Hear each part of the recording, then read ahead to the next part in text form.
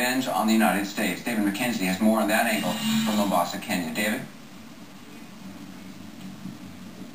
That's right, Anderson. Off the coast of Somalia right now, there are about a dozen ships off the coast of Somalia with more than 200 people held hostage. So while the story of Captain Phillips and his heroic crew was a good one and it ended well for everyone concerned except obviously the pirates, the situation force can make that they will stop taking on ships anytime soon. So are the French and American navies still out there in those waters to protect ships, or did they there were 3 U.S. ships at one point, are they still there?